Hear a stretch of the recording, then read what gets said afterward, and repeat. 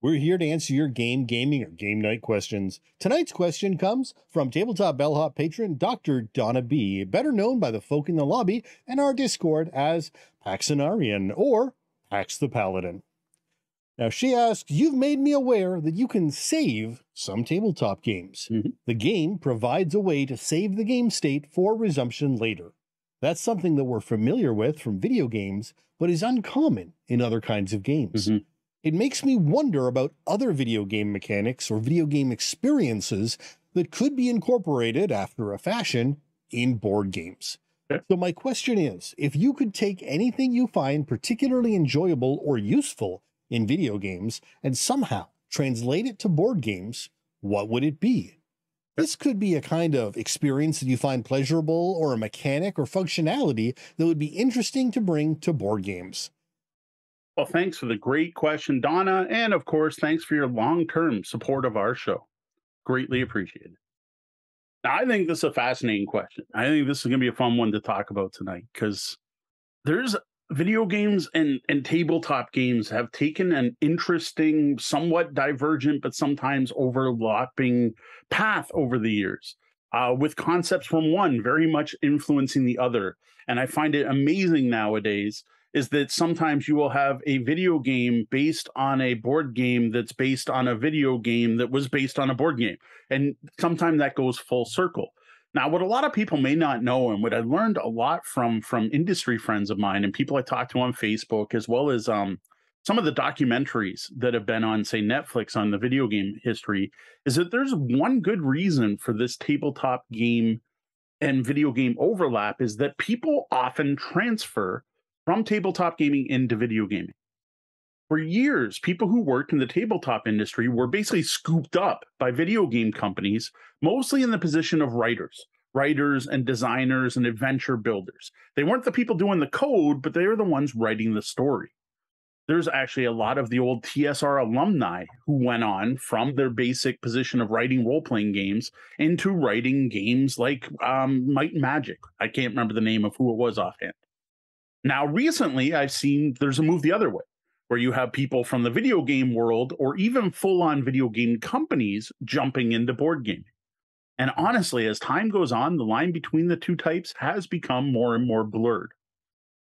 Absolutely. Now, for many, this blurred line is a giant red flag. And we've had topics in the past that talk about the good and the bad that can come from mixing your analog and digital gaming together into one package.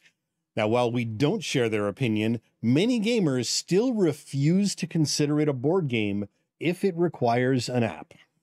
Which I gotta say is honestly somewhat ridiculous. While we do have some issues with apps for board games, especially obsolescence issues and things like the app stop working, the whole idea of blending the two honestly isn't a problem for me, and I find it kind of fascinating. It's the same people who also thought that Warhammer 3rd Edition was a board game, so wouldn't play it because it wasn't enough of a role-playing game.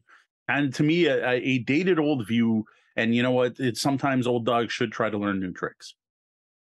Now, even with the line blurring and more things from video games showing up on tabletops, and more tabletop things ending up in video games, there are still quite a few things that just off the top of my head, I would love to see more of. Yeah, certainly. Sharing ideas and concepts between things that are similar but different has always been a way to help both sides grow. This is true for arts, sciences, and yes, even games.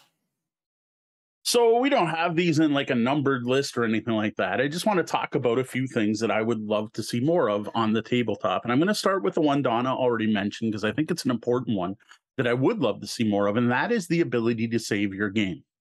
Well, yes, there are a few games out there now that let you effectively save your game.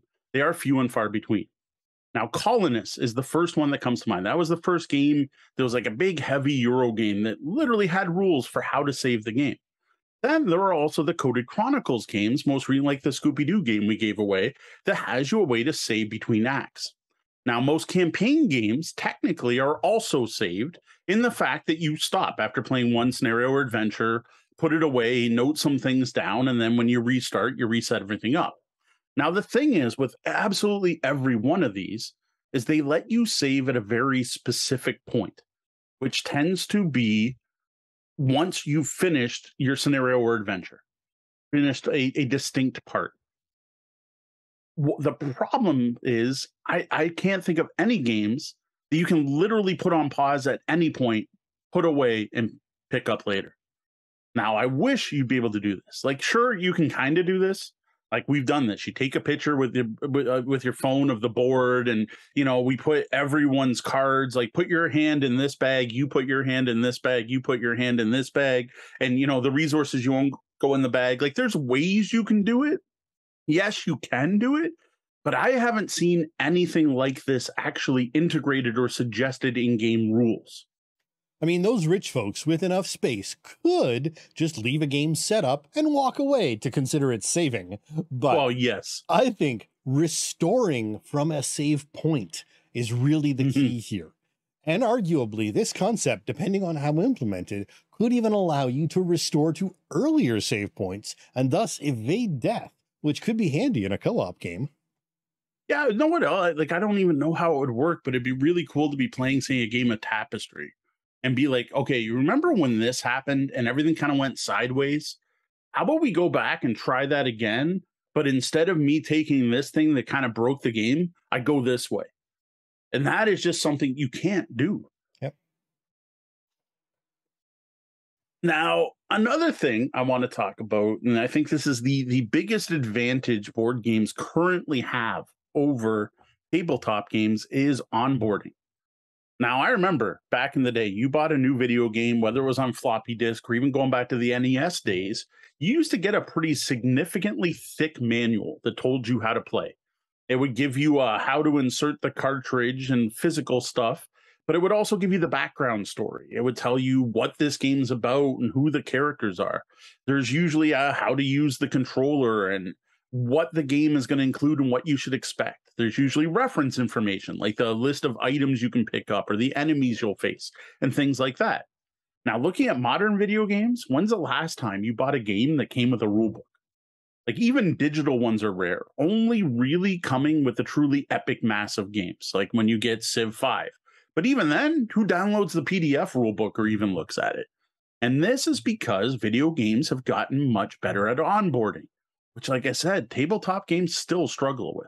Now, there is one somewhat exception of that, and this is something that I think possibly video games have taken from board games. And my first thought is the manual I got when I bought the physical copy of Diablo 2.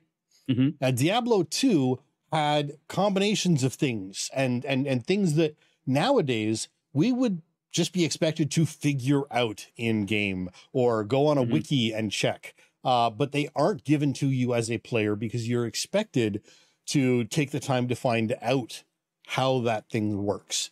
Right. And that's one thing that's changed dramatically over time, is the amount of effort they expect from a game player. Not that old games didn't expect effort. I think of your dad and some of the mapping he used to do. Well, yes. But there are certain things where discovery has become more of an aspect in video games, which has helped shrink down the manuals. But even that, the games that don't have that aspect tend to have the information. There's a logbook or something, or there's a reference, or there's things you can bring up that will talk to you about how to get through it. Like, for example, I started playing, drawing a blank on the name, The Witcher 2. But any of the Witcher games, and in the entire thing, you have this log, and it's huge, and it's all written by the Bard from if you've seen the Netflix series with Dandelion, who they call Yaskir in the series for some reason. They made up a new name because they didn't want to call him Dandelion. But you can read it all in Dandelion's words, and I've got to say, it blows me away because it updates as you're playing. So, like, you can look up your quest and tells you what you're supposed to do, and it's all told third person. And you'll ignore an NPC, and then you'll go check the log, and it said, Geralt just walked by the beggar on the side of the road, totally ignoring him. And I'm like, oh my gosh. But like, all the background information on the world, which would have been in a book, is all in this journal. And yes, you can read it, but none of it's required to play. Yeah. Now, this is a tricky one, because it will also, in order to do this in board games, more than likely add some material to the game. And as we know, the more materials, the higher the cost. Now, that said, if implemented correctly, it may also reduce the cost of your rule book, which some people should probably spend more on anyway. Well, yes. So it might be worth exploring this onboarding route in order to find a balance of costs, where if you can shave something out of the rule book for adding a couple of cards or something into other portions of the game. So one of the people experimenting with this right now is Friedman Fries, the designer of Power Grid. He has a number of games out called the Fast Forward games. And in Fast Forward games, you don't have to read a rule book, and you sit down and learn the game the second you open it with your friends, and it's all done through cards. And you read the first card and it tells you how to set up, what to pass to people, what to do, and then eventually says stop, and you play until you hit a next point, and then you do the other thing. Another game doing this would be Shy Pluto for Space Base. Well, it kind of feels like a campaign. It's actually onboarding you, introducing each set of new card types to you one at a time. So there are people playing with this, but like I would love to see an onboarding experience for Tapestry, because that is a rough one. Absolutely. And in many ways, it may just be you expand the by expanding the rule book, you go through, look, set up the board in this way with these cards out, and take the deck and put these 4 cards out in its place. You're only going to use these 4 cards instead of, you know, this giant stack of cards. And you play through a round, and nobody's going to win and nobody's going to lose. It's just going to be a game where you get to experiment and learn what moving, what moving up the explore track does, or what moving along the technology track does, or what passing and getting a new, putting income, income phase does. And all these little things that are so overwhelming to try and explain before you play your first round. So I gotta say, Jamie did do a good thing with that, because all of the action spots aren't explained in the rule book. They're on a separate handout that you can easily pass around. And nowhere does he tell you what each spot does except on there. So it's more kind of a, if you don't know what the icons mean, reference. So it does have something in there. So that's kind of nice. And I will admit, some older games did this, where they would walk you through a round of play. But that's like the exception. Now, a perfect example of that is Twilight Struggle. Sorry, not the big space game. Twilight Struggle, the USSR versus the US in the Cold War. That game, literally at the end, walks you through an entire era. Like you play the game through different ages, walks you through an entire age, play by play, explaining why people played these cards. Now, what it's actually doing is recreating a championship game that was played of it, explaining why the strategy of the players playing use certain cards. But it gives you a full onboarding. Though I got to admit, most people probably skip it, but it's awesome that it's there. Absolutely. And I think Roger in the chat mentions Quad Heroes has a decent onboarding. So yeah, that's another example of scenario-based games that have a tutorial scenario. And then I think one of the ones we've talked about a number of times is Aventuria. While they don't specifically have an onboarding in the box, they have, what they created was something for demo teams to go out and teach with. And if you get your hands on this, it is a fantastic way to introduce new players to the game, because it's an abbreviated, very, set railroad style playthrough that gives you all the experience you need without overwhelming you with all the possibilities. Oh, totally agree. That is a good one. Just correction, Jaskier, I guess, is his name in the actual books that were printed in Polish. So I'm not sure where Dandelion came from, but in the video games it's Dandelion. Which totally distracted me. So we were even talking about this the other day, about how some of this could be done better, and how it would be awesome if you could get demo kits more often. If that was something readily available. If publishers produce some form of demo experience, right? So you're going to go to Origins, and I know this has happened because I've seen people do multiple demos, and they always follow the same pattern, right? So you sit down in Stronghold Games, an example. I sit down to play Porta Nigra at the game, and the board's pre-set up. Some stuff's out, some stuff's it's not the state the game would be in if you were just starting a game. And there is a set of cards in front of me and a set of cards in front of the demo person, and those were obviously handpicked. And the person's going to walk you through the game going, look, and I use this card and you have that counter card in your hand. So you do this. And they show me a 10-minute version of play. I would love to start seeing that script, that demo experience included in the game box. Or at the very least, available on the website. So look, PDF version or whatever. People who are teachers, people who do go out and teach publicly, game stores can just go to the website and download a bunch of different teaching for these new games. And if they've got a demo, they're going to have a demo day. They have the demo experience to provide for quick play. While you may also have other players out playing full games, the new players who are just interested but not sure can go through an actual demo experience. I think that'd be fascinating. Overall, though, and again, these are some suggestions. It's not like we have all the answers. And some of the stuff we're going to mention tonight, I don't even have an answer for. I just like to see it. I would just like to see the onboarding experience for tabletop games to be better. And that goes for RPGs and board games as well. Like RPGs, there's beginner boxes. We just talked about beginner boxes for D&D. You don't get those from board games. Where's the Tapestry beginner box? Would that even be a product people would buy? Probably not. But you could conceivably get a beginner's tuck box for Tapestry, right? Or something, yeah. Something tiny, like just it doesn't need to be anything significant, but just that little bit of here's how you set it up, here's how you set up everyone's hands. Now play the game for a round. Yeah. All right, I'm gonna move on to the next one. Unless you have something else to add. Randomization. You can put any number of things on a table for a video game. You can put 1 million different gem types in your game. You can't put 1 million different gem cards in your tabletop game.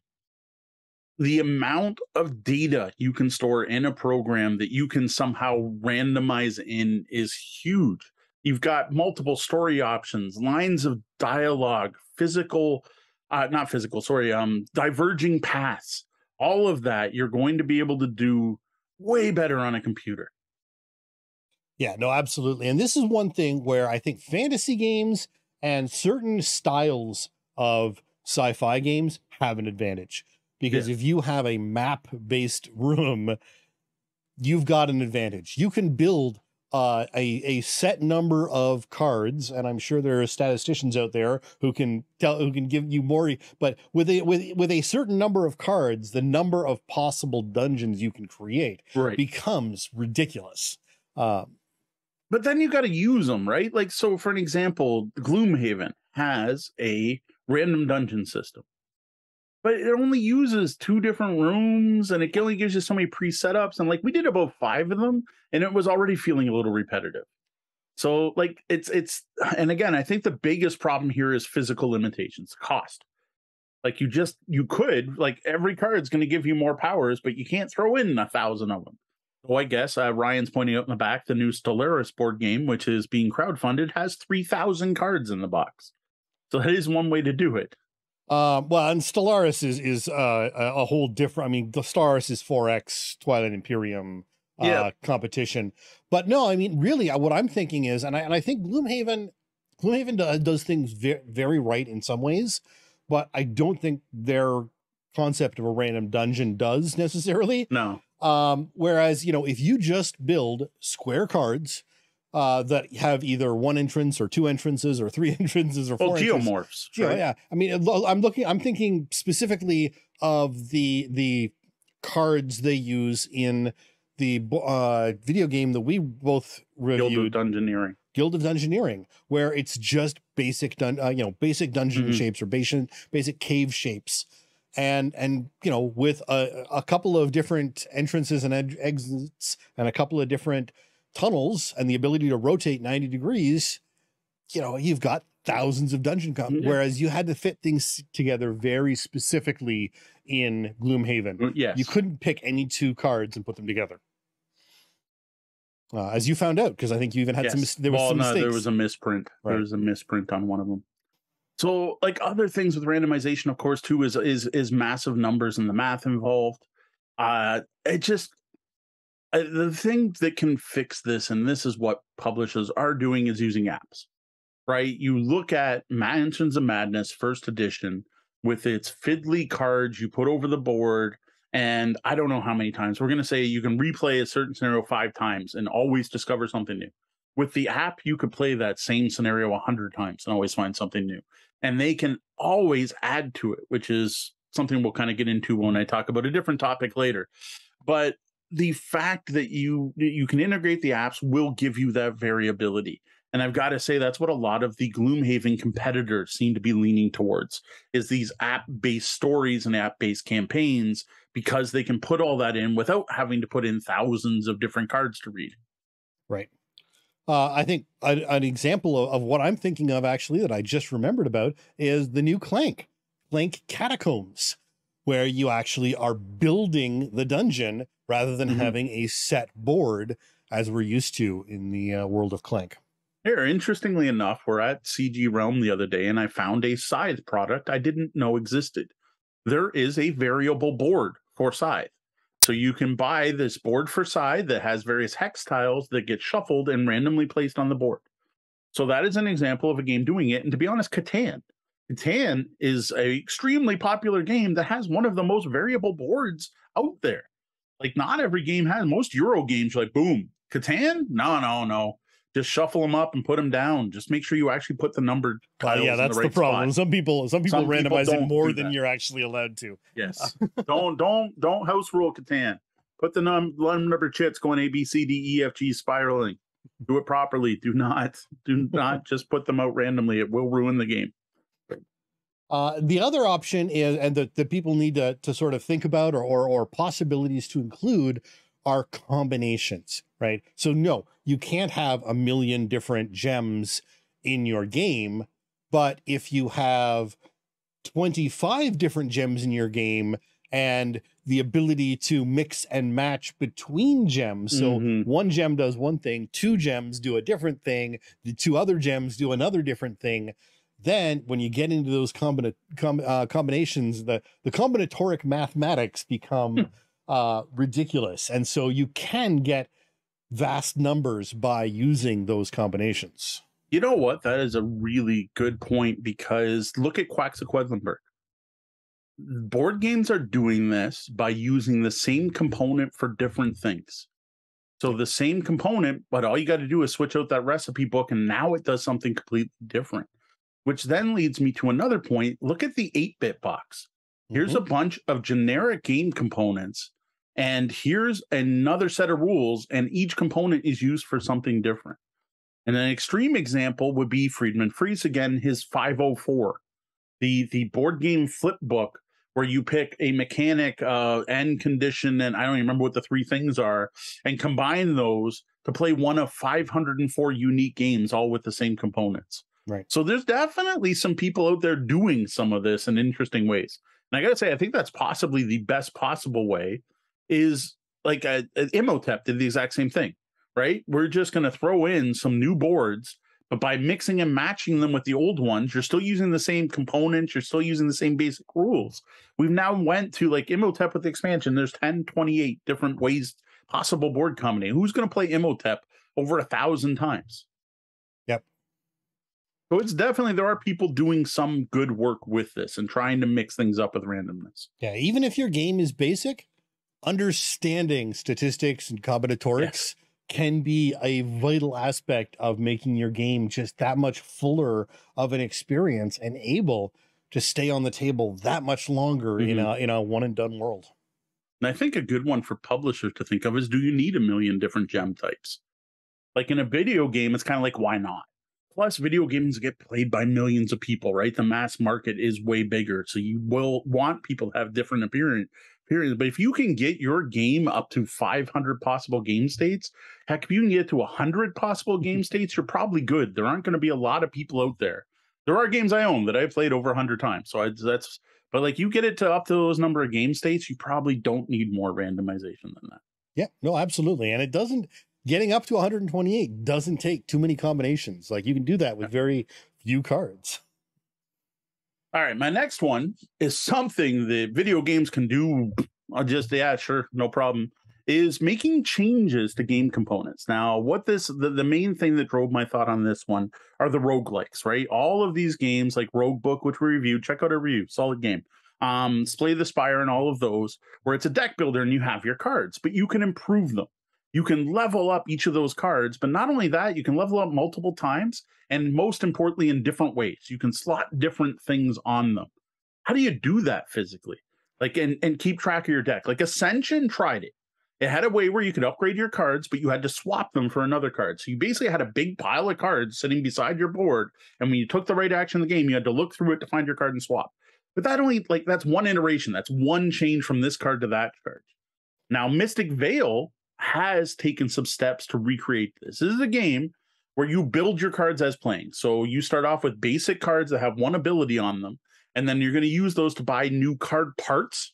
And each card can have up to 3 parts, and you literally slot them into a sleeve so you make a new card, which is fantastic. But that is the only game that I think does anything like this.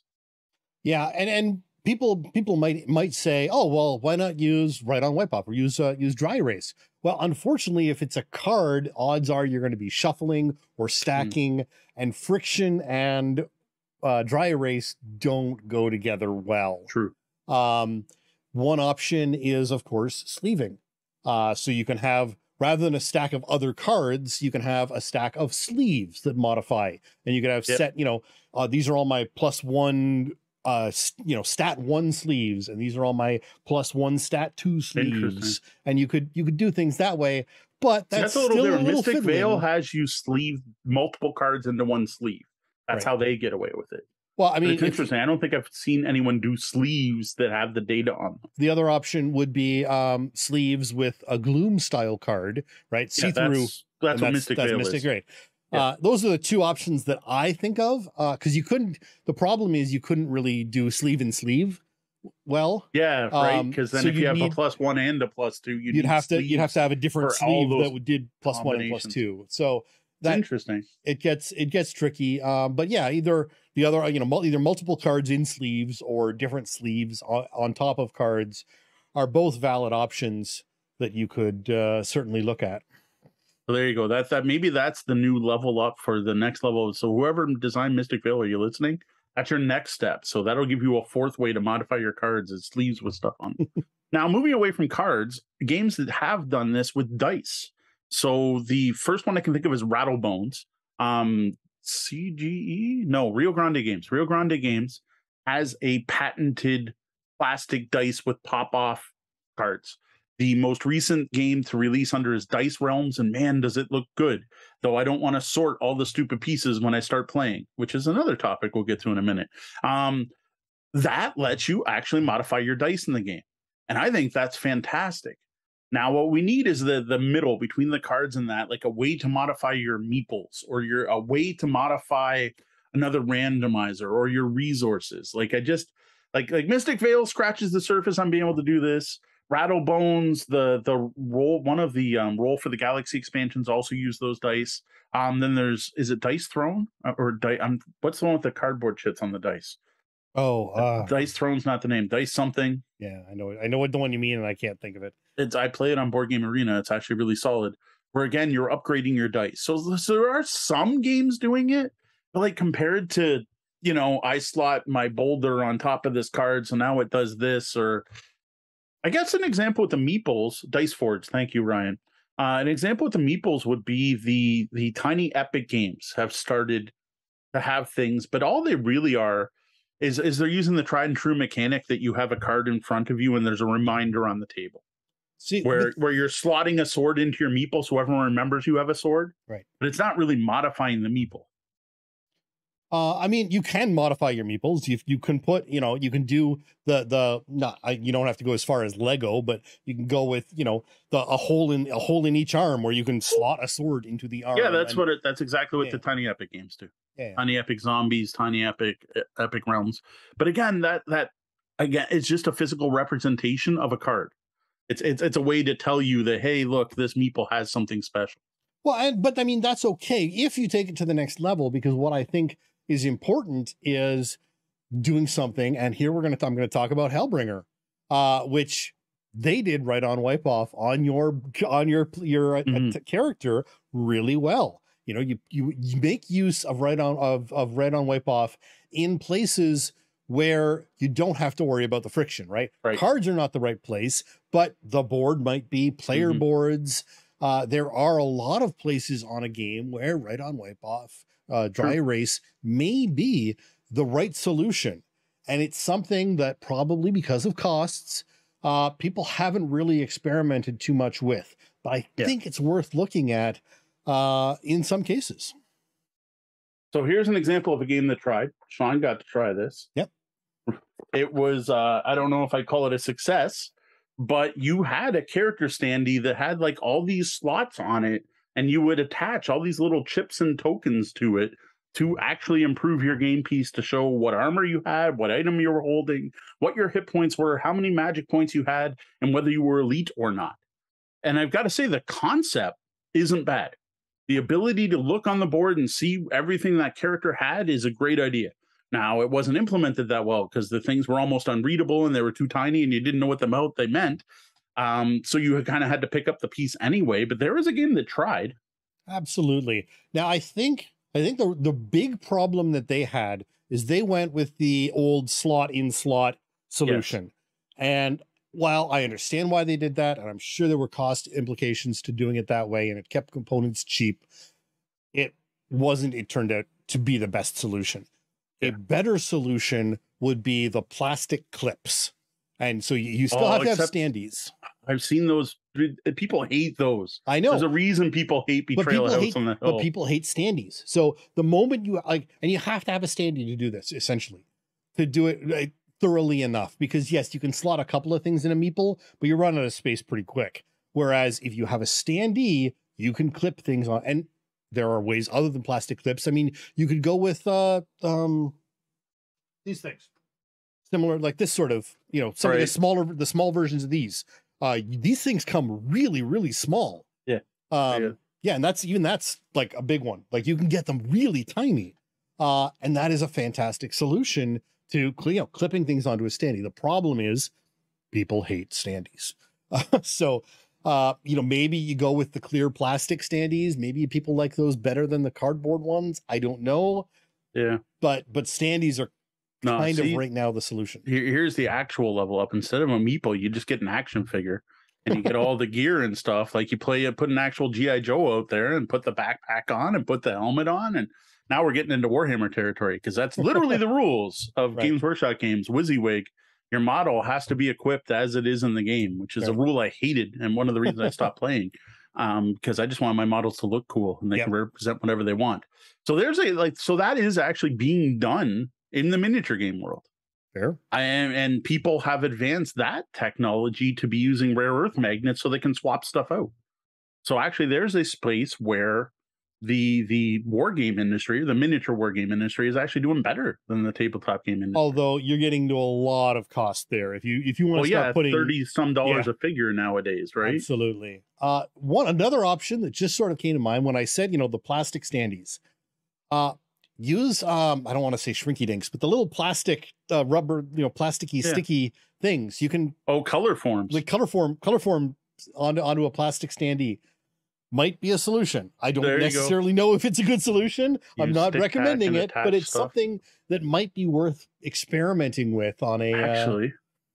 I almost wish this was a brunch. When you get a chance, Google Chimera Station.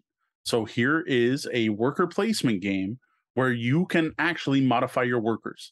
And it's little plastic pieces where you give your alien new abilities like tentacles and crab claws and bigger brains so they can do more stuff. So that is a great example of a game that's pushing these limits. You literally upgrade your physical component, your meeple, and it matters in game what you've done. So there's stackable meeples and there's different heads and different bodies and different legs and such. Yeah. The only problem with that game is they snap together too good, and someone's got to be bleeding out there from it. Like I pinched myself twice during a demo game. Right. Plus, I do worry that after years, they may not, which who knows if we play the game for years, but they may not stick together so well. But based on how much they click together, they clearly planned for the long term. Yes, they are not easy. All right. So making changes to game components, like permanent, find a way so that it's basically tracking stuff on things that are going to get reused without having to replace them, I guess, is kind of what this kind of boils down to. Right. All right, the next one I want to talk about is immersion, where you feel like you're in the game. You just don't tend to get that in tabletop games, right? Wait, we're both now playing Hades. I got Sean hooked, but multiple people have told him to play it. Like in that game, I feel like I'm Zagreus. I'm making decisions as Zagreus, and I care about what happens to Zagreus. And yes, in role-playing games, it happens. You can definitely feel like your character, get immersed in your character. Some people taking it too far, even.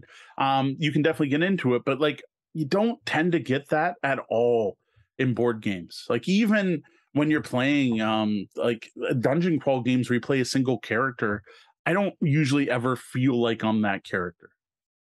Like I don't know what can be done to fix it. And then there's the whole video game flow state. Like even if you're not playing an individual character, you're flying a spaceship or something else, or you get to this point where you forget you're playing a game, right? You don't remember that to jump on the Koopa, I have to hit the A button to jump. You just jump on the Koopa. Like it just happens. And then, like I said, I've heard this called the flow state. And it like, is there a way to recreate this in a board game? Like, I don't think I've ever hit a flow state while playing a board game. I think, and this is something I think you and I are probably just going to agree to disagree on. I'm kind of not interested in this. Okay. This one for me doesn't work. I don't want the soundtrack there. I don't want to be pushed into the game. If sitting and playing the game as it exists now, as they exist today, isn't enough to get me into the game, I'm not really interested in tricks and hacks and other things to bring me into it any further. I want the theme and the mechanics to be able to do that or not. And it may not be a bad thing if they don't. I don't want to get into the, Monopoly mood if I'm playing. I don't want to become a complete jerk if I'm playing a take that game. It's again, but if I want to feel like like Indiana Jones when I'm playing Arnak, maybe the game should be enough to do that, because the theme and the actions you're taking and the way you're thinking about what you have to do next in the game pushes you into that spot without a soundtrack or something else. Yeah, see, soundtracks are one way I could think of to get you more into the game. Evocative stories is another way to do it. Now, I was thinking about this, and I can think of one game that actually does this, which would be Nyctophobia, where you are literally blindfolded and using your sense of touch to play the game. And you will have like literal jump scares. And when someone says, you found a rock and you just touch something physical and you're like, that's a rock, you definitely get that feel that I just found a rock. Now, you're not doing the physical action of picking up a rock, but that definitely happens. And then the other thing I was thinking about is these modern escape games. Yeah. Definitely give you a bit of a feel of this when you're manipulating physical things. And the Chronicles of Crime series. Now, there's only one small part of that game. I got to admit, when I'm scanning a QR code, I don't feel like I went and talked to someone, but there is an aspect of that game where you put on a VR headset or you hold up your phone in AR mode. And sorry, it's not AR, but you hold up your phone and you look around a crime scene. Right. Now, it's cartoony. Like, actually, I haven't played. The only one I've played, it's cartoony. Maybe in the modern crime ones, they're more photorealistic. But you're looking around a crime scene and literally moving your phone and looking around and trying to find things. So I think that does give you some of that immersion that would be lacking. And I agree. I don't want to feel like a landlord in Monopoly, but if I'm playing a Jedi in Star Wars Imperial Assault, it'd be kind of cool to feel like I could use the Force in some way. I don't know exactly what that would be. Right. I guess it's sort of just what you're looking for differently. What's another one I was thinking of, and it's completely escaped my mind now. Like there's some games like Hellbringer that have, where you read off the story before you go in and do it. We've had a few games like that where they try to set the scene of the card battle you're going to go into. But there's a real disconnect between this emotional battle scene and then playing out your decks of cards. Again, in some ways, it would actually be better to either not have that up front or have it at the end, like after you finished this card, and then you can sort of retroactively think about what you've done and place it into that world. I don't know. There is definitely a line between the story and theme and throwing it in the game and how to tie it together and that. But I don't know if that's a real how to make theme come out more in board games. I think might be a completely different topic. Fair. Now, I did think of one other type of game where I think this does happen. It's a type of game I don't like though, is social deduction games. Like, yes, when you play werewolf, you don't feel like a werewolf. But if you're the werewolf, you definitely feel like the odd person out, and you are definitely trying to hide who you are and try to get away with as much as you can. Well, I think that is definitely King Arthur game that you do love. Yes, that's Shadows over Camelot. Like you get into character, right? If you're a heroic knight, you feel the tension of the castles, and we're going to lose, and if we don't defeat the Black Knight. So it's there. There is some immersion in some board games. I would like to see more of it. And Sean sounds like you would like to see less of it, depending, like only in the right game. And then there's the wrong way to do it, which is we've talked about multiple times, Battlestar Galactica, but we don't need to retell that story here. Yeah, so sometimes it can go wrong. Yes, yeah.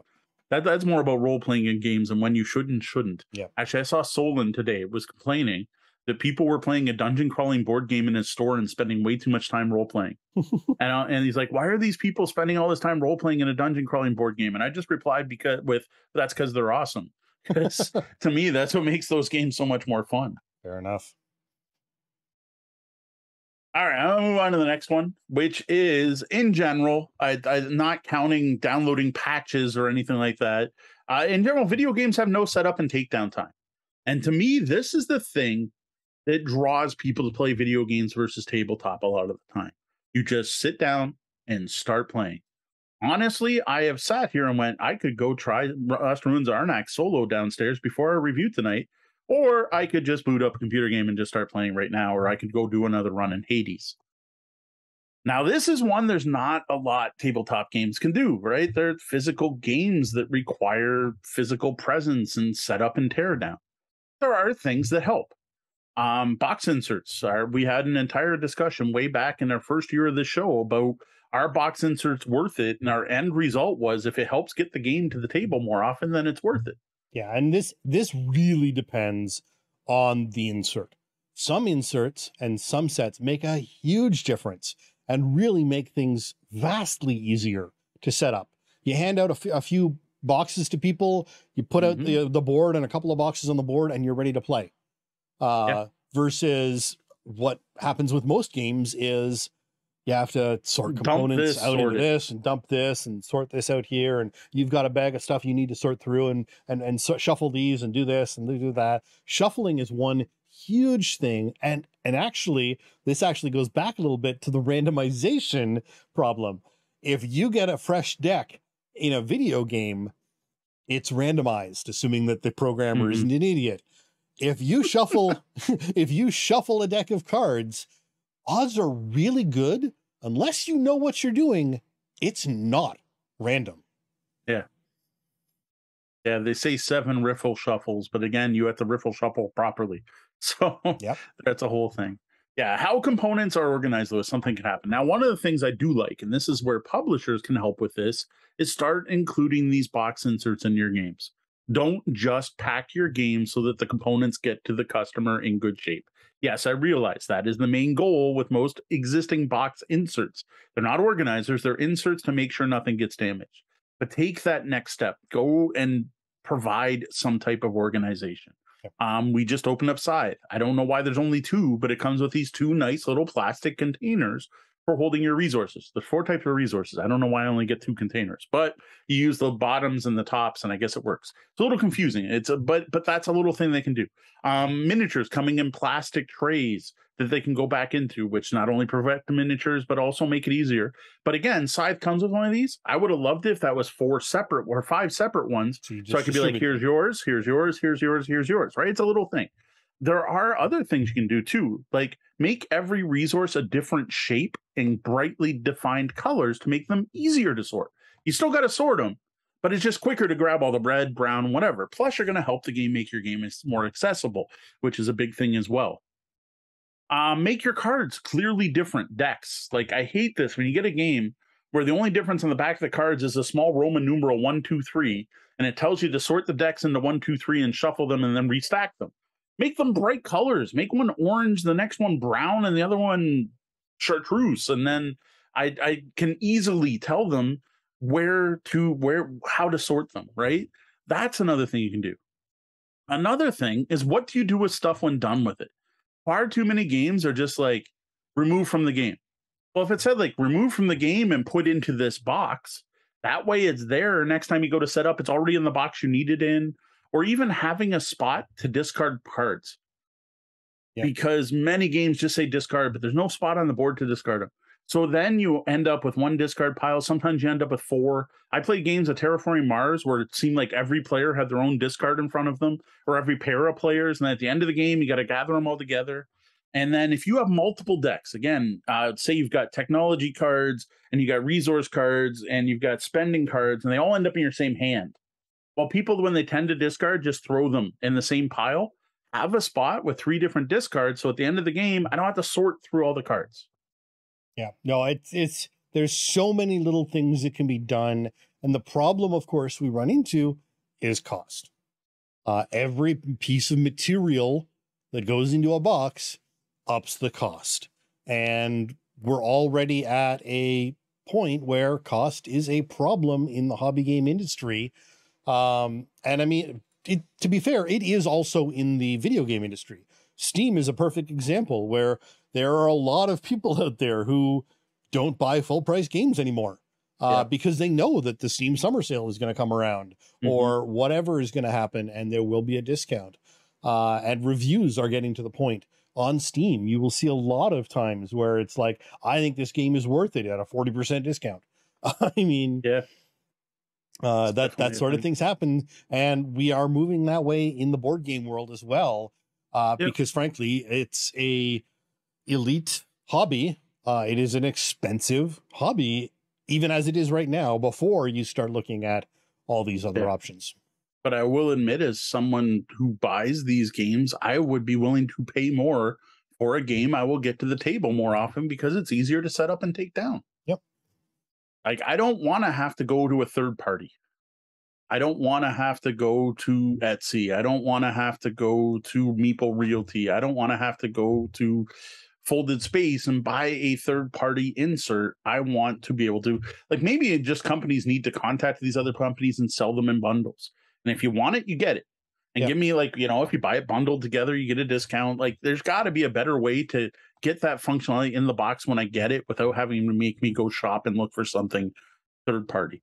Like, lots of other companies have learned this. Now, another one, we've talked about this many, many times, that is an important part about this. Give me a separate sheet that shows me how to set up everything.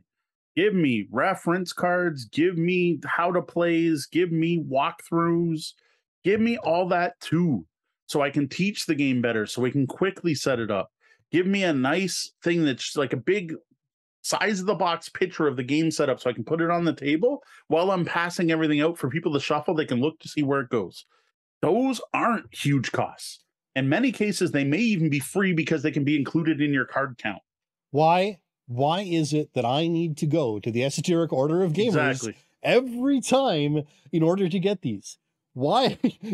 We've gotten to the point now where some of our great content creators that we know and love on Twitch, like Paul, are getting called up to create content for board games, writing manuals or writing online tutorials for things. Why aren't companies going to the Esoteric Order of Gamers and saying, can you make us a guide to help play this game or something? Because why are we relying on third parties to do a first party job? No offense, Paul and Rodney, we're not trying to put you out of business. That's not our goal. Oh, here.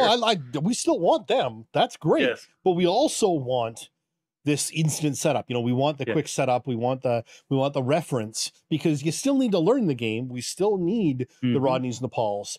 But we also want something in the box that'll help us even after we've learned the game. You don't have to learn Arnak again. Arnak's a bad example. There's a lot of games where you don't have to learn the game, but you still need to crack the manual to set it up every single time. Like, how many of those games are there where, I know how to play this game. I can set up, but every I got to deck get builder. it on What's the hand size? Yeah. Every deck builder. What's my hand size? Do I shuffle when I'm out of cards or when I go to draw? Those two questions should be a card. Every deck builder that answers those questions. On a board, every time or cards when they're played, do they go to a play area or a discard? Yeah. Are they immediately discarded or at the end of my turn? Like, there's just certain things that I always have to look up because every game handles them a little bit differently. Yeah. And this is even the easy games. This should be a no-brainer when you get to more complex games like Anachrony. I mean, my God, the different number of setups available in that game, yet there's a different book for every setup. But yeah. I'm gonna move to the next one because this is going longer than I thought it would. MMO, multiplayer online. This one's funny. This probably wouldn't even been on my list because I would have never even considered it as a possibility. But with COVID and many people around the world being locked home and not able to get together with their game group, this has gotten better. There are many publishers now who have released rules variants for playing their games over Zoom or some other chat program. There are Zoomable game lists out there now. Now, so far, I've yet to open a game and it have right in the box telling me how to play it online right away. But it's definitely becoming a go on their website, check the PDF, get the how to play it online abilities. So I am now seeing companies offering multiplayer online games where Sean and I could get together and physically play side together. Now, I don't know if side is one that's zoomable, to be honest, off the top of my head.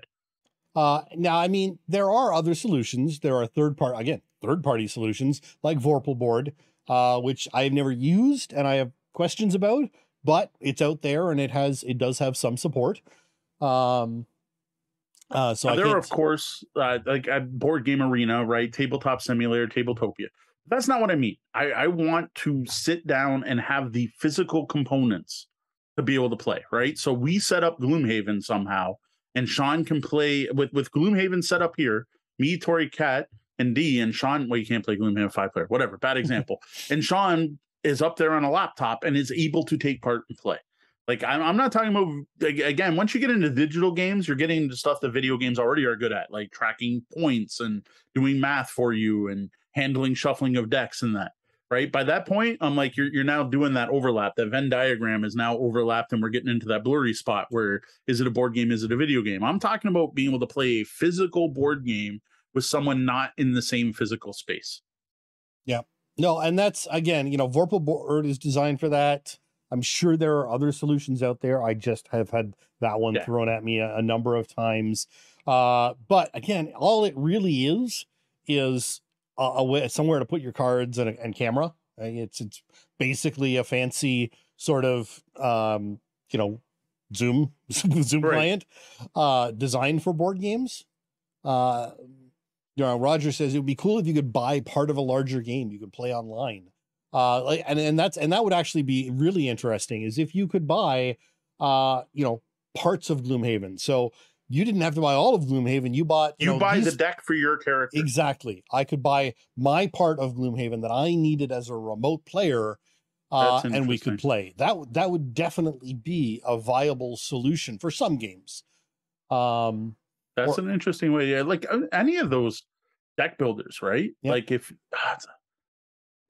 even deck builder, like again, if you have variant rules, if you had your own copy of Ascension, I have mine. Yes, there's a chance we'll both get the same card, which normally wouldn't happen. Right. But the ability to play would probably outdo that. Yeah.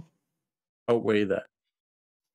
So now, what Roger's question first made me think, and I read it wrong because I didn't see buy, was what I have seen now is games where you play, you then go online and put in the results, and that affects something, whether it's a virtual game world, just an online scoreboard, or something of that aspect.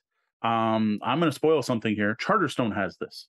There is an aspect of Charterstone where you are going to get a world map and see where your board is in the world. And you can compare it to other people's boards and see a growing kingdom of everyone who's ever played Charterstone. And I'm like, that is fantastic. That is just really neat. And it's one of the main reasons I want to play again so that we can rank better for our kingdom. Right. Another example of that would be D&D organized play. I don't know if they do much with Adventure. What's it called now? Adventure League now? But it used to be that in Living Forgotten Realms, you logged every game and depending and would put in like the results and they would change the game world.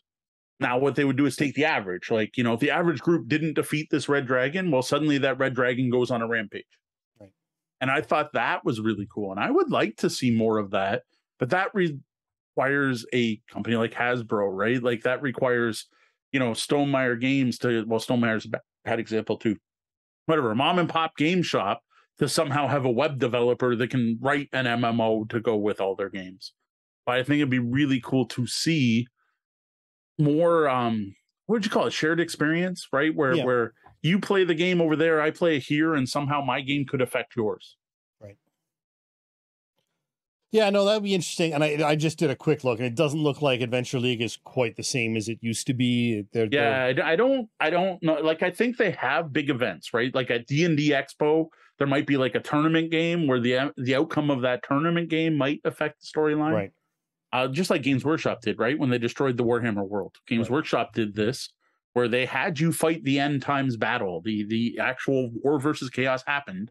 And they promised everyone that if chaos won, we're going to scrap the game. And chaos won, and they eliminated the game.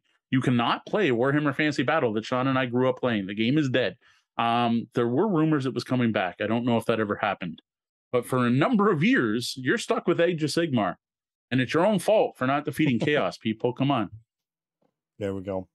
Now, Ryan makes a point to go back to what we were talking about, too, is who really would rather play with physical components with distance when there's virtual tabletops? I would.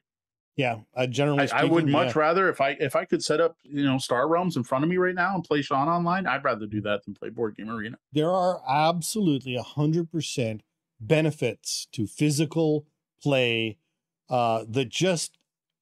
There's a tactile aspect to board games that you do not get on BGA. There are some Board Game Arena games where, yeah, it's fine. You know, sure, you're just rolling 2 dice and moving something around. It doesn't matter. But there's definitely a tactile aspect to cards and the way you're holding cards and seeing cards that makes a big difference in a lot of games.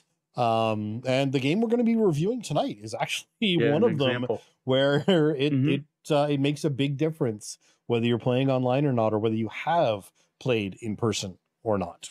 Yeah, another example with role-playing games. I tried running a game online. I have no interest in doing that again. Like, I may do it just because some people have asked me to do it, but like I want to play in person. Where like even if I ran one, I would probably do what we did last time, not have a virtual tabletop again, unless like Sean runs it in the background and I don't have to worry about it. I'm like, I have enough to worry about. I don't want to worry about all this technology in the background. Give me my DM screen and my dice and my adventure. All right, last one, because we've been talking about this for a while.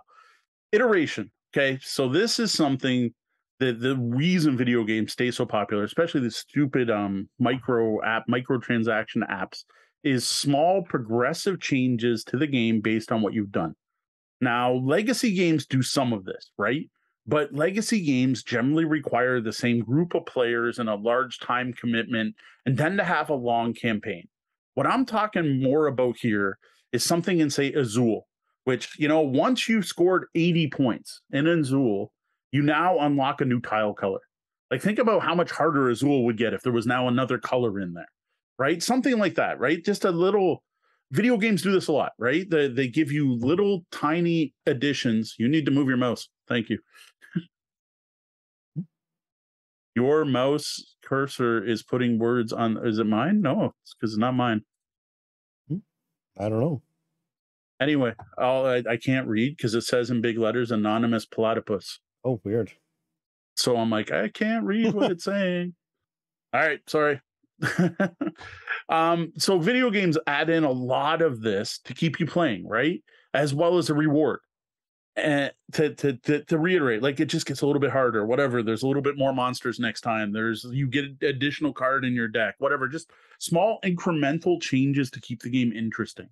I would love to see some of that on the tabletop. That's not, like I said, a big, like, I don't know, a legacy game you can play 100 times maybe, where like every time you just add a new card. Like every time you play Clank, you throw one new card in the deck. Your deck eventually is just this new thing that's going to be there going forward. Now, Draconis did that. That's one of the best examples I can think of, is the Wrath expansion for Draconis that just slowly added new things in over 13 games. That wasn't, the next game of Charterstone. Like Right. it was small increments. I would like to see more of that.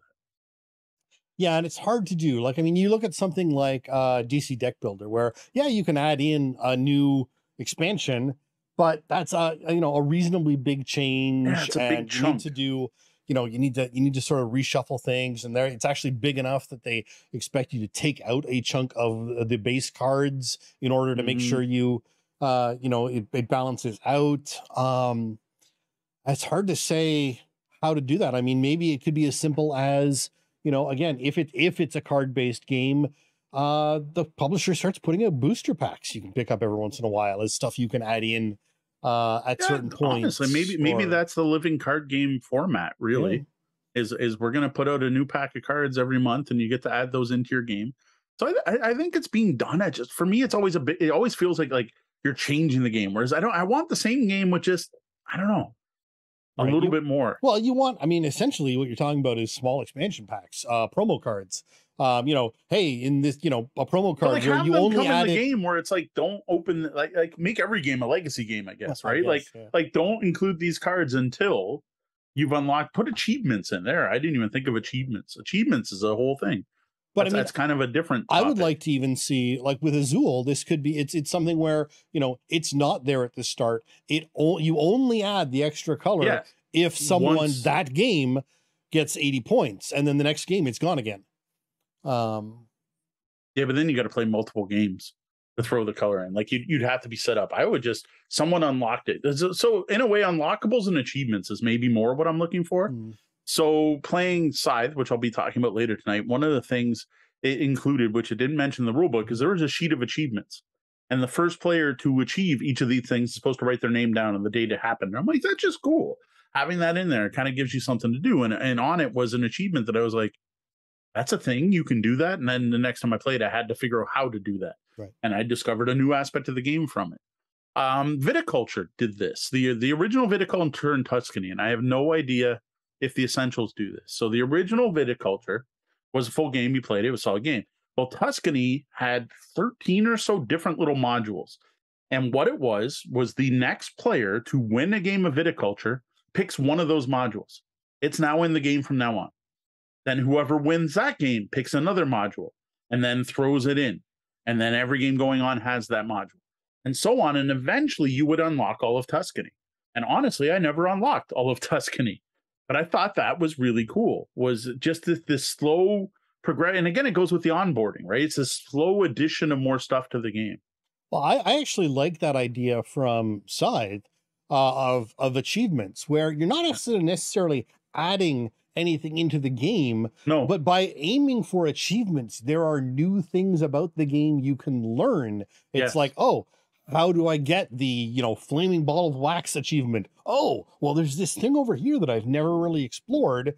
I bet you if I go up there, I can get it.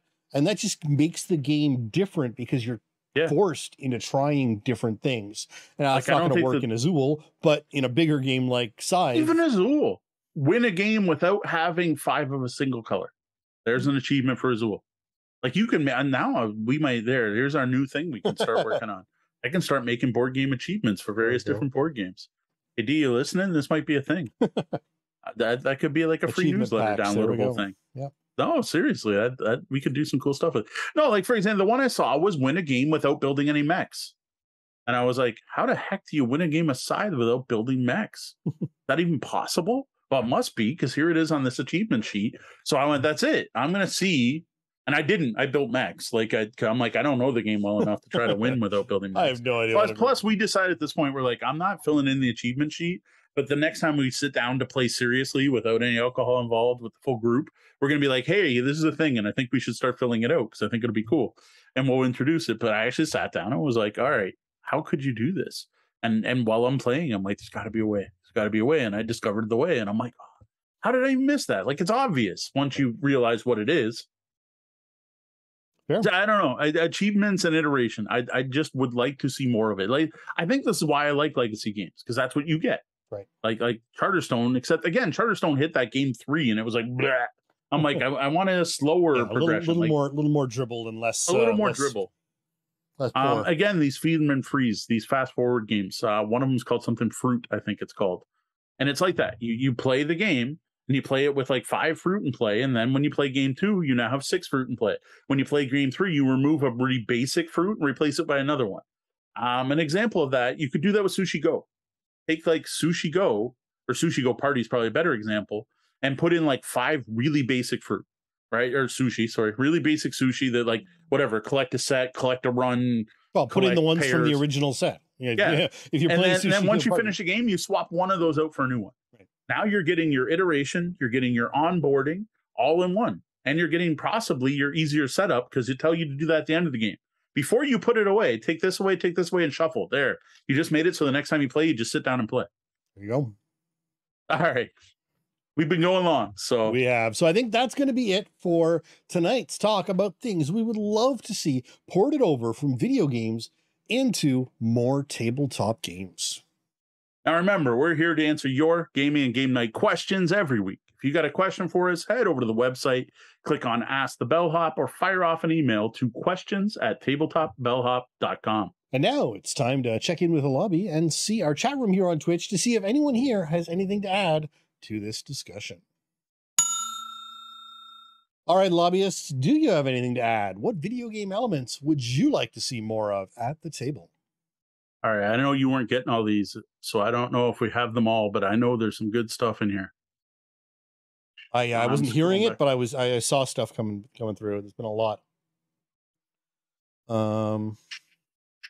Sorry, bad radio as we scroll through our feed. So I know Darkling Blight was talking about game apps and long-term support and essential stuff, which is what we've talked about a lot of times. Yeah, just noting that what they are worried about with game apps is the app stop working, which is definitely a concern. I just don't think that there's so much we could talk about with that. Like that could be a whole topic in a way. We did a whole episode. Like we've mentioned. We did a long time ago, but times have changed. Personally, I'm more in favor of apps than I used to be. So Darkling Blight mentions Seventh Continent has a save filter built in. You can save at any time. Owns it, but hasn't played it much. I have heard such good things about that game, and people have recommended it very strongly to me, but I have not played it. Yeah, and the Ryan is talking about that virtual tabletop. For me, virtual tabletops just don't do it. Given the choice between there's 3 options, right? You can play in person, you can play, or 4, right? Play in person, play on Zoom, play on Board Game Arena, something designed to play that board game, or you can play on Tabletop Simulator. I would say there's 5, because then there's also digital versions of games like Steam. Terraforming Mars is very different than Board Game Arena. Yeah, fair. And I think, to me, I'm gonna play either a digital version, whether it's either the BGA or the Steam, or I'm going to play in person. And if I have to, if there's no other choice, I'll play Tabletop Simulator, but I find it a poor experience. Now, maybe in a VR world, it would be better, maybe. But it's so clumsy. I've just found and maybe I'm just an old white guy, but I don't find it easy to work. And I've used a couple of different ones. And yes, there are some, keystrokes and things to make things easier, but it just doesn't feel natural.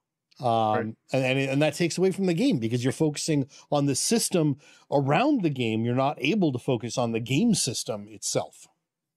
And I think Deanna would agree with you. She really fights with Tabletop Simulator. Yeah. So Roger pointed out Wingspan has an introduction demo, a special deck of starter cards. Another example of that is Race for the Galaxy does that. There are a set of numbered cards in that game that you are meant to hand players as their starting cards. And if you wish, there's a walkthrough that shows you playing the first 4 of those cards. Now, as you're playing it, you're going to get more cards in your hand, and there's no reason not to just keep playing that game and finish it. Which leads to the other thing is you could also, after you've done that, stop and start over if you really didn't like being told what to do for your first 4 cards. Right. So yeah, Wingspan has a demo built in that we were talking about. Again, Darkling Bright did bring up Mystic Vale's customizable cards as being able to modify items in video games, which he was just a little ahead of us. That was before we got to talk about customizing things. Roger was suggesting having a hand of cards, being able to level up, so possibly having multiple hands of cards. I got to say that sounds like too much work and confusing. Again, you could do any card game by just having multiple copies. If I have a copy of every card this card can turn into, I can swap it out. But just the physicality of even having to find those cards or sort them, let alone the cost of putting that many cards in a game. Yeah. So Ryan's talking about minis game years back where you built up the accessories as you play. I'm not remembering that off the top of my head. But I will point out the campaign-ish Warhammer games. So, for example, Mordheim, where you play your game and you get to keep whatever you found, and then your squad levels up, and like everyone who was killed, you roll on a damage table, and most of them are going to be fine, but some might be like missing an arm, and then your stats change. So you did get that iteration through that style of game. Like Mordheim's probably a really good example of a board game that iterates. Same with a Blood Bowl league. Playing through a Blood Bowl league, you get that iteration. You get you're going to roll, and every game's going to be different because of the rules for Nuffle at the beginning of the game, and your players get hurt, and they roll on a table to see what happens to them. Miniature games definitely do seem to be better at some of these things than board games are even. Absolutely. I mean, Blood Bowl, you've got the whole team progression, and you level up your team, and you can get new cheerleaders, and your coaches level up, and your assistant coaches, and your apothecaries. Blood Bowl is a legacy miniature game, essentially. Well, yeah, it's a campaign game. I don't even know what you call them at that point. Ryan mentions Role Player Adventures has a keyword-driven branching narrative that could facilitate immersion. That does sound cool. I haven't played Role Player Adventures. Unfortunately, I haven't kept up on the role player games. That's because Tim Verling keeps promising me I'll get together, but we need to meet up physically. And 3 years now, maybe next year, we'll work with Thunderworks Games a little closer. Shipping to Canada stinks, as I learned again yesterday. Yep. Now, Ryan is saying virtual tabletops are a happy medium for distance play, and I do agree. Like it's awesome that it's out there. Absolutely. We had some great space-based games on Tabletop Simulator, and it's been a godsend for during COVID times.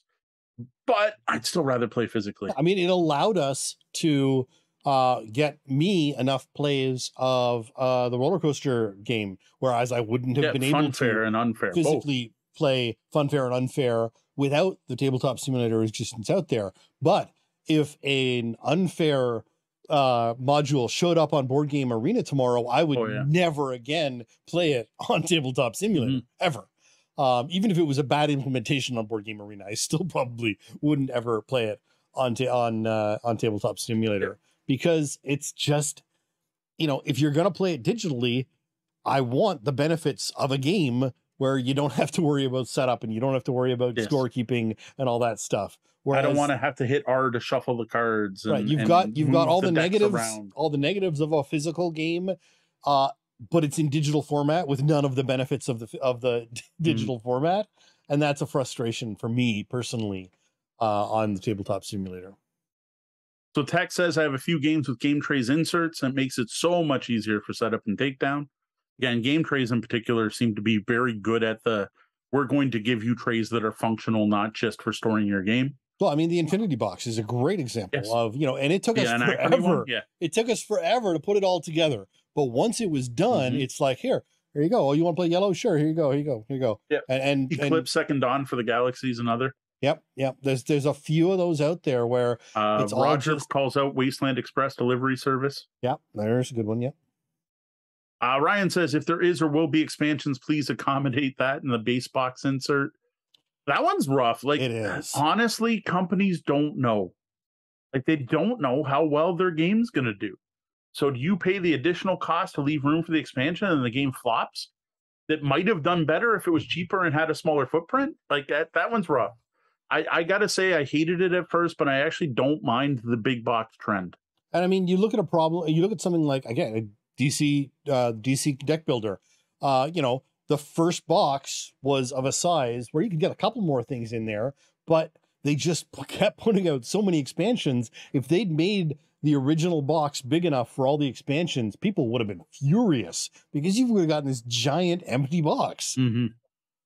Yeah, that one's a rough one. And I don't envy publishers having to make that choice. Right. So as an example, Stonemaier right now has put up a survey. Anyone who plays Stonemaier games might want to look at this.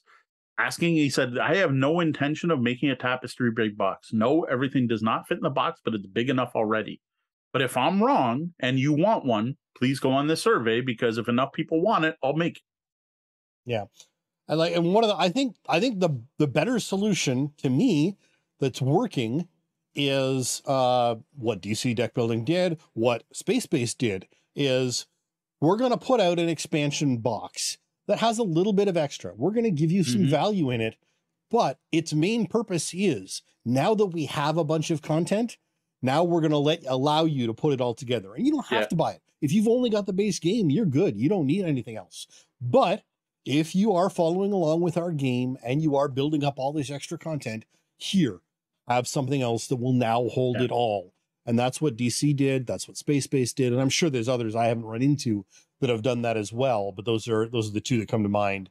And it's sort of a nice balanced solution, right?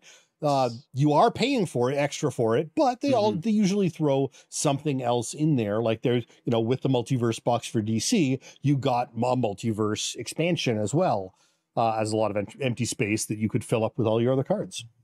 See, what I would rather see, and I've only ever seen it once, and it was for Core Worlds from Stronghold Games, and I think this is actually the perfect balance, is the expansion comes in a box big enough to fit the expansion in the base game. And then if you put out another expansion, it comes in another new box that's big enough to fit all of it, which I think is better. You're getting the expansion anyway. You're going to have to store it somewhere. Why not have it come in that bigger box?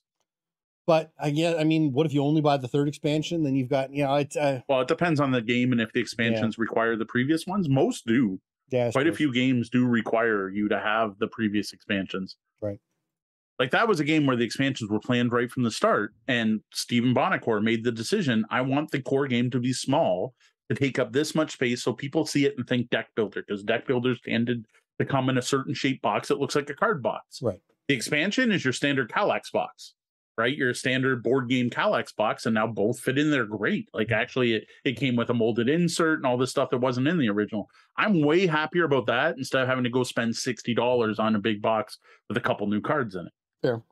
Although again, it depends on the type, right? Again, with DC, you know, you get your core set has say 200 cards in it, whereas your expansions usually have like 50 cards in them. So it's kind of, you know, building up, and they're very much a mix and match where you don't need to have all of them.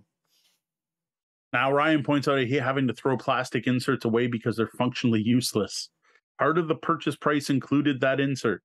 Again, it's in there to protect the stuff. You'd be even more mad if you spent less money but got a damaged game. Yep. If all your cardboard tokens were pent and your rule book had a fold in it. Like, again, I don't envy publishers having to make those decisions, but people get so upset about the Fantasy Flight inserts, but they're not there to organize your game. They're there so it gets to you undamaged. Yeah. Which is fair. Again, remember, these games are getting, you know, made and assembled in China, shipped across the world in a boat, thrown onto a truck, thrown into a warehouse, picked up by a forklift, put onto another truck, sent to your board game, sent to your store where some clumsy guy in the back is going to stock the shelves, and then it's going to go to you, and then it's going to get, you know, thrown in your back seat because, you know, you got to get home, and then finally you're going to open that box and you need it to have survived.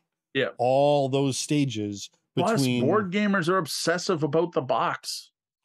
Like people get upset if there's a little dent in the box, let alone the components inside. Well, I just saw someone today was unboxing a copy of Descent, and as they took their plastic wrap off, it tore the side of the box off. Okay. And odd. And it was, you know, they're horrified. I mean, and people are crying in their comments because here you've got this box of Descent with a torn box.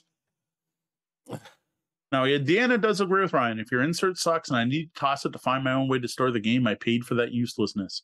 Now, I'll admit, where I get upset is when you can tell it was meant to hold the stuff and does a bad job of it. Right. And I think that's, again, publishers trying to compromise, right? They want the game to get to you, but everyone complains about the useless insert, so we're going to try to do something.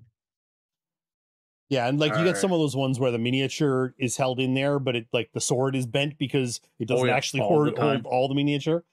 Yeah, you see that quite a bit. Yeah. I don't know what cards that level up. Deanna's talking about cards that level up. I don't know. I was scrolled up, so I didn't see it when it happened. Oh, I missed. Some game that sounds super familiar. Cards that level up. I don't know. They said that one of the Ascension expansions had that. Yeah, but there's a reason a lot of people prefer to play Ascension on the app. Well, the fact that you don't have to shuffle 1,020 cards is the main reason. They have Ryan saying that his impression of Tabletop Simulator is like playing games with salad tongs. Yeah, pretty close. 8 boxes of air. See, that's another thing, right? Shelf room is limited. See, that's the other thing we haven't even talked about is another big part of marketing games is shelf presence at the store, not on your shelf. Right. You could have the greatest game in the world, but if it's in a tuck box and it's next to Gloomhaven, which one are you going to look at? Splendor. You could fit Splendor in a box this big. No one will buy it at that price. Yeah. Well, no one will pay the price of the chips because it's got those nice chips. Yeah, no, that's a huge issue. And we're at a point now where, you've got to have that Kallax box size to make a presence. And nowadays, and people look for that size, right? Yep. There's definitely a look. Yeah. Okay. Ryan does make a good point about new editions. So yes, will there be expansions or not? So you know what? I wonder how people would react if the new edition in game came in a different size box. I don't think I've seen it done. Right. Where like the new printing is in now this giant box that fits the expansion. Well, I mean, unless it's a Kickstarter edition where you're, the new box, the new second edition has a Kickstarter box that has all the expansions in it. Yeah, there is that. So Ryan was specifically talking about plastic inserts. He's not complaining about cardboard trench inserts to protect stuff. Why give me plastic if you're paying for plastic? Plus that environmental aspect, right? If you're just tossing that out, there's the whole don't need more microplastics. Yeah, don't ask for the shiny bits on your boxes either. All right. I think that is the longest topic discussion we've had this year. Yep. I think we're going to move over to the coffee break because this has been empty for a long time. Yeah.